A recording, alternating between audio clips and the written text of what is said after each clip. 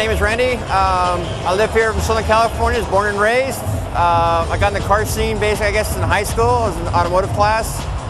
Been customizing and showing cars for over 20 years. This is a G35 I've had for 7 years. Me and my wife got married 7 years ago. We bought this as a wedding gift to each other. I wanted her to have a nice car to start her new life with. For the first couple of years, the car was stock, but then I was still showing my other car that I had. And she was getting a little left out. I'll spend more time on my car and going to shows. So I wanted to get her involved, so I built the car for her.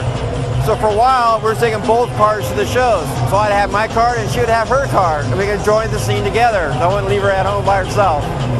It is my wife's daily driver. She does drive it every day.